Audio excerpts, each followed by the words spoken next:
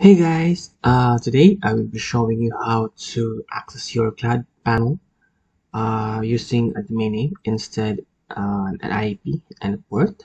It is not actually efficient to use this IP address to access CloudPanel.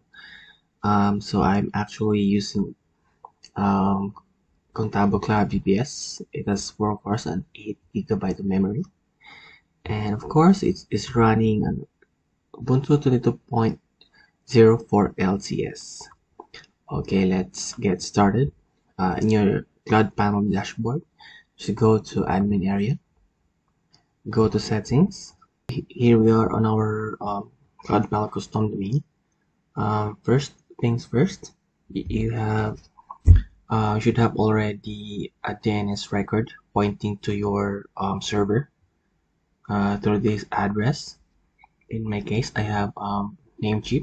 Let's go to Namecheap first. Okay, now I am on my Namecheap, and I have already pointed the DNS to this IP address, so it is safe to add a custom domain to access your CloudPanel. So be sure you have a non-www and a www. So let's add may so let's add a domain name. I'm using this domain. Okay, this one. Okay, just click save.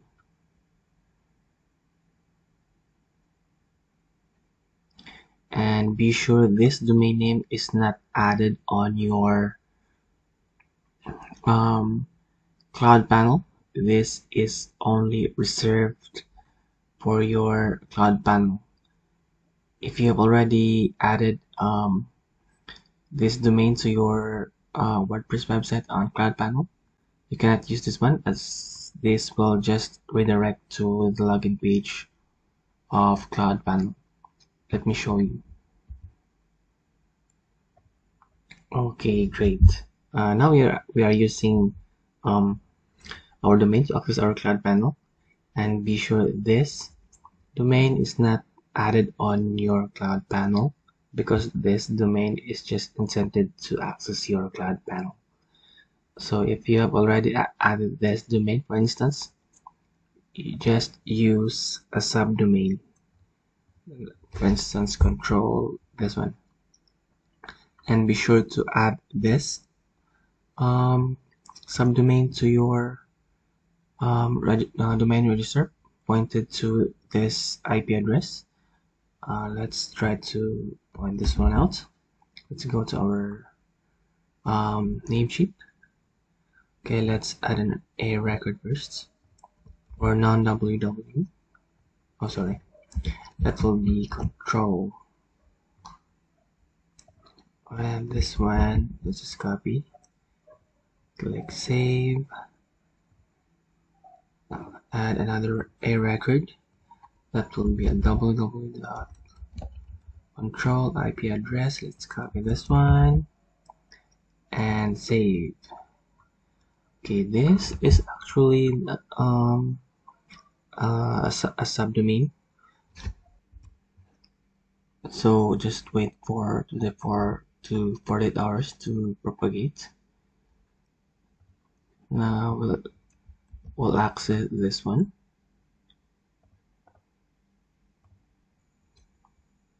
Okay, now we are finally using a subdomain instead of the root domain. So this one works if you have used this for your other project. For instance, you have added this in CloudPanel, you can use a subdomain. So that's it.